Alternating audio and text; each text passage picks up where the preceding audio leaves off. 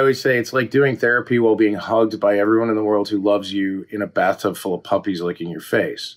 It's not like a party. It's not like you take this and go to a rave. There is therapy. It is genuinely a lot of hard work because you're going through all the worst parts of your life.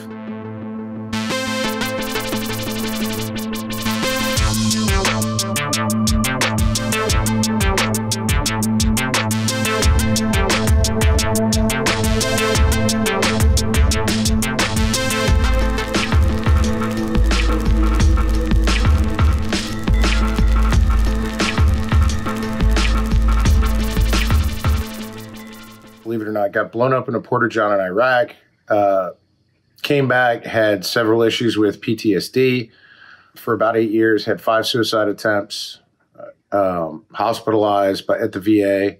Before I went through the therapy, I assumed I'd be dead on any given day. The biggest difference is the fact that, the current Western medicine therapy model is the 50-minute therapist hour. So before you even get close to any sort of trauma or comfort level, it's, well, that's all the time we have for today. Let's take it up here next week. This is an 8-hour deep dive therapy session. And the fact that, well, you take MDMA and you're under the influence of a psychedelic for the entire 8 hours. Is it like gradual rise and gradual fall? Usually it's waves where you start to notice something. Sometimes people report a lot of thoughts. The MDMA builds trust with the therapists around you.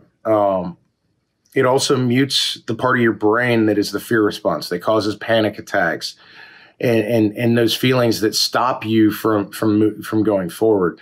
Then you just open up and just start talking. Thinking a lot about here's one of my guys. Mm-hmm. You're right. Mm-hmm. He lost his leg. Part of him getting hurt was my fault.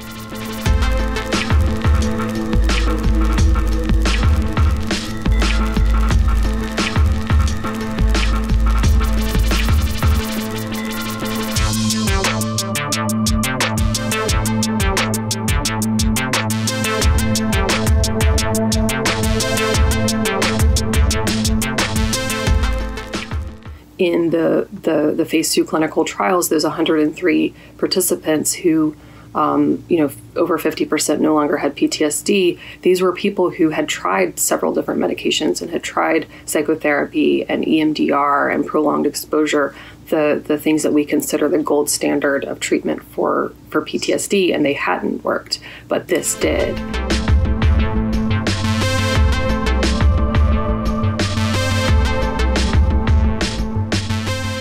The MDMA used in the clinical trials is made specifically for the clinical trials in a lab sanctioned by the FDA and the DEA, and it's monitored at every step of the process. So it is really pure MDMA, the same that if you were to get a drug from a drug company.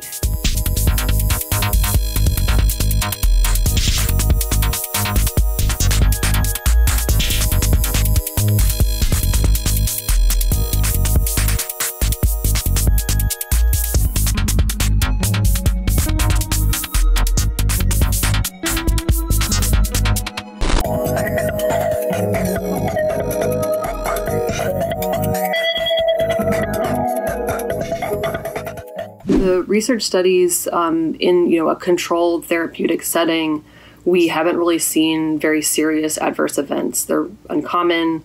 They're non-life-threatening risks, and more commonly they cause like an increase in your heart rate, your blood pressure, the body temperature. Like these are all things that are transiently affected, like with the MDMA. It's really deep and meaningful experience for them, and not something that they would consider a party experience or something that they would want to kind of go through.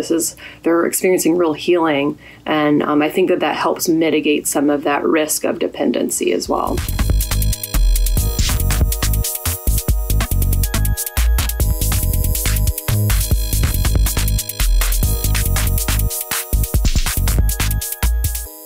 I didn't realize how much energy I expended on a daily basis just existing. until it's all gone. And now, it's funny. I was thinking about things like what my dream job would be, or, my stepson's future and being around for it. The simple concept that I will be here in 10 or 15 years. When we signed up, we gladly signed up knowing we may be killed in combat. We just never thought that we'd be asked to give our life for our country far from a battlefield here at home. And it's very true. We've lost more people to suicide due to the past 20 years of conflict than we have lost in combat.